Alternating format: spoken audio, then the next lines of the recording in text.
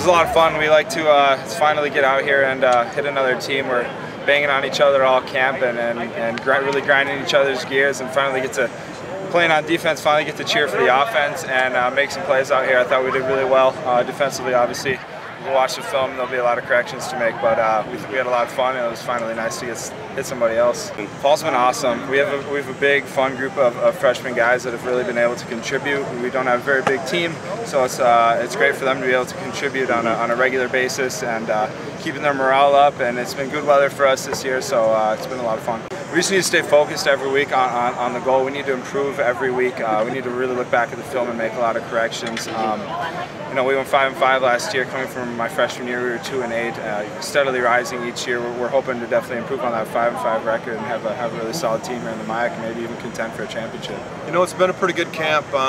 You know, we got a nice freshman class that we've been able to get indoctrinated into our offense and defense, and excited about the things that those guys bring. And our returning guys have done a great job providing leadership and trying to build on last year's success. So I think it's been a very good camp. We're tired.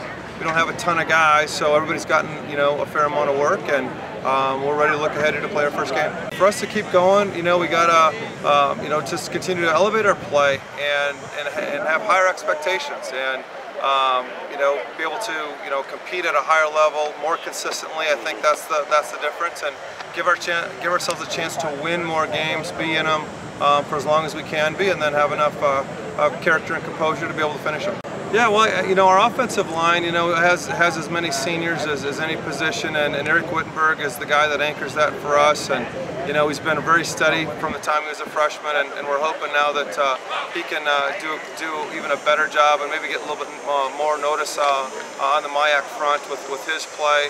And then, you know, we've surrounded him with some other you know, pretty good guys as well. And we had some guys last year that were freshmen that, you know, now have more key roles offensively.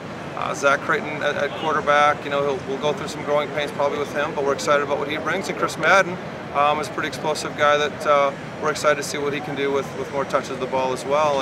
And defensively, you know, I would say, you know, Zach Heinrich and Alex Polk are guys that really lead our defense and have played a lot of football, and we have high expectations for them.